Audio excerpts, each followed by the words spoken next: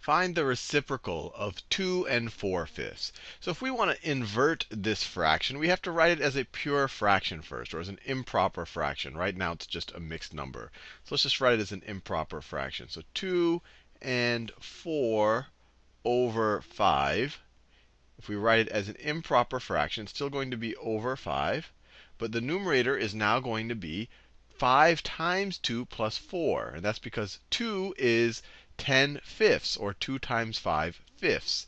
So let's write it like that. So it's going to be 2 times 5, 2 times 5 plus 4. 2 times 5 plus 4. 2 times 5 is 10.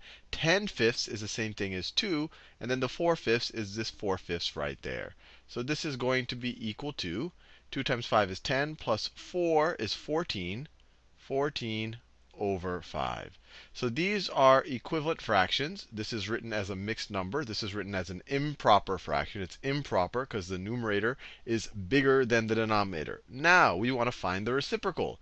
And when you find the reciprocal, you just switch the numerator and the denominator. You just flip the fraction. So if you want to take the reciprocal, let me do this in a new color. If we want to take the reciprocal